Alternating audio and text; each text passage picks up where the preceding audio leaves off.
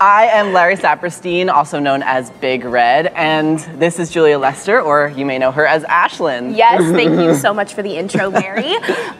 Here to moderate our conversation about the episode you just saw, please welcome Monica Tresandes, Director of Spanish Language and Latinx Media from GLAAD. Hi Julia, hi Larry. Thank you so much for being here. I would love to invite Frankie Rodriguez and Joe Serafini to come up here and talk with me about this episode, this wonderful episode. Hi guys. Let's have a seat. And joining us on Zoom tonight will be Emilia Serrano, who is the writer of this episode and the co-executive producer of the show. Welcome everyone, and I would love to say a special bienvenida a todas las personas que nos están mirando esta noche de México, Centroamérica, Latinoamérica.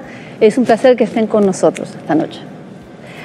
Tonight we are going to talk about the show, we're going to talk about the episode, we're going to talk about some other exciting things maybe, perhaps. And we want the audience to talk with us too. We want questions from the audience. So please, please, please start asking away, put your questions in the chat, join us. Okay, are we ready? Yes, let's do it. Okay, let's talk a little bit, if you don't mind, Emilia, tell us about the significance of having a sort of non-traditional quinceañera, because this quinceañera was a little different, but it wasn't really talked about in the show. So tell us what that was about. Well, we wanted really to, I mean, this is a testament to Tim Federle, our executive producer and showrunner, is that we just want to tell the stories as we know them and experience them ourselves without over-explaining anything. And then we jokingly say, also in under a half an hour. So we didn't want to say too much about it, let it happen organically and let people watch the story unfold. And so, yeah, that's where a lot of it came from, to just like let them have fun and let people kind of interpret it as they want to. Cool, and the show was inspired, the episode was inspired a little bit by your life as a Mexican-American woman, right? And by your daughter too, from what I'm told?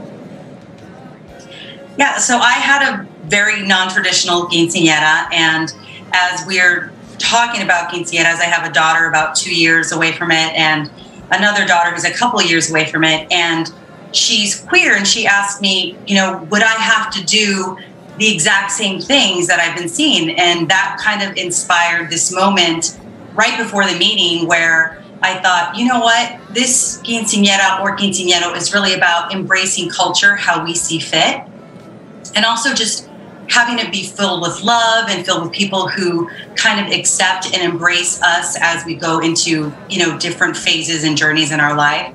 And so that really was, you know, a little bit of my daughter and my past experience and just wanting to do a great story for Frankie. And, you know, it all came together. And thankfully, Tim Federle, without even missing a beat, said, we're absolutely doing that episode. Oh, that's wonderful. Frankie, what was your reaction to finding out you were going to have a quinceañero? I didn't think it was real at first. I think I was a little bit like, what? I was very shocked. But obviously so exciting. I remember, I think we found out at a cast meeting, and I walked out of that meeting, I was like, oh my gosh, it's gonna happen. And so just to see the way everything came together and just the way the episode came together and what we talk about in the episode, I mean, it's just a very special moment, and so I'm so happy with it. That's great. Your grandparents are from Mexico, right? And yes. Your parents are from here, and you grew up third generation Mexican-American. What was that like? What's that experience like for you? Yeah, well, we're still very traditional Mexican-American, so, you know, all the fun things that you get to carry on from your traditions kind of stay with you, so that part of it is awesome. And I grew up in a very Hispanic-heavy community, so just the fact that you have that built-in support from the very beginning, it's awesome. Awesome. Have you been to a quinceañera? Oh my gosh, of course. It's been a minute, so if anyone wants to invite me, I'm ready. But no, there's so much fun. I'm sure you'll get a few invitations. Let's see. I can't wait. 428 invitations. Oh, wonderful. I love it. I'm ready. Oh, my goodness. Carlos seems pretty secure, right? But in the last episode, we saw that he's not always secure. He feels like he doesn't fit in sometimes. Right. Do you ever feel that way, too? Yeah, I mean, growing up, I definitely felt a little bit of like an outsider looking in. My interests were very like Broadway and musicals, and not everyone had that interest in a farm town. So, but it wasn't until I started doing theater, and when I was a teenager, I started meeting other theater kids, and I was just like, oh my gosh, you can sing whenever you want, and like no one here is gonna judge you for it. So yeah, it's.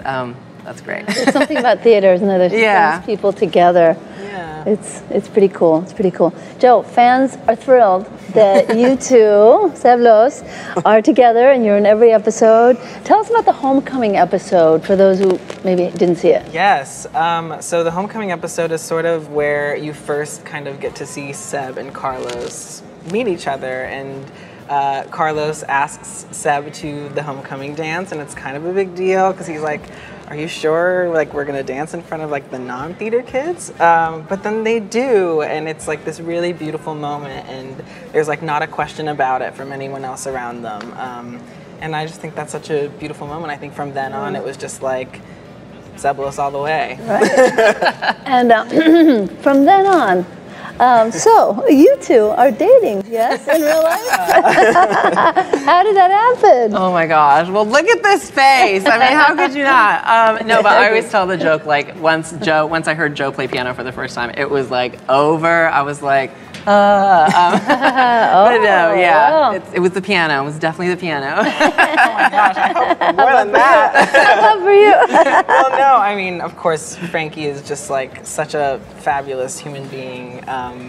Of course, he's like just hilarious and such a joy to be around, but also like a very hard worker. And I don't know, I just like was so enamored with him when I first met him, and from then on, it was just like, okay, I think we like each other. Lovely, lovely. You admire each other too. How does the dynamic between Carlos and Seb compare to the dynamic between you? I think it's a little different, but I think there are still some similarities. At the end of the day, we're both theater kids, and they are like, you know, theater kids at heart. So I think that similarity's there. Yeah. I mean, I'm not a farm boy, but You're not? no, but he's from the farm, so I am from the farm. It's kind of like a switch up. Yeah. For everyone, including Emilia, please, can you talk to us a little bit about how important it is to have representation, right? How important it is to have characters that viewers can relate to. Yeah. And did you have that growing up? It was definitely something I noticed. There was not a lot of people that looked and acted like me on film and television growing up. And so I think there's maybe about one where I'm just like, oh, that looks like me, sounds like me, he acts like me. But other than that, there wasn't really much. And so the fact that I'm here now and we kind of get to be the representation we didn't get to see growing up, I mean, that's like the best. Yeah. I mean, I think, you know, I saw some LGBTQ plus representation on TV, but it was more like adult audiences that it was sort of aimed towards. So to see it like on children and family programming like this show, I just think it's really beautiful, and I'm so honored that we get to be a part of it. It is beautiful. I never saw anyone like that when I was growing up. And you know, it's tough, especially if you live somewhere where you can't be out, and maybe your family doesn't support you, or people at school don't support you. You see someone on TV, and at least there's someone there, right? There's a friend, there's hope. Yeah. So it's more than TV, it's more than entertainment, it's hope, you know? So I think that's fantastic. Emilia, how was The Climb chosen for the song that Seb will play? Well, I have to say that the song Climb was chosen by Tim Federle. And I had mentioned that I had loved the song because I am, you know, my inner child is a high schooler. So he said, Joe's going to sing The Climb. And I think my tears were already ready. And then I saw the performance and I cried in my office and texted him. And he said, you know, a big reason is this just feels like the right song. It feels like the journey of the song. And it's just, you know, the moment that he's sharing with his boyfriend is we're going to overcome everything together, and some things may be hard, but we're going to get through it. And there was such a I think there was so much joy and positive in that song. I will listen to it again and again. Is that creepy, Joe? Thank you. That's very nice. Joe, were you familiar with the Miley Cyrus version? Of course. Are you kidding me? Yeah, I mean, as soon as it came out, I feel like I was already like buying the sheet music online and going to sing it at the piano. So it really, I've been singing it at the piano since I was a kid, and now I get to do it here, and that's just... What does it mean to you?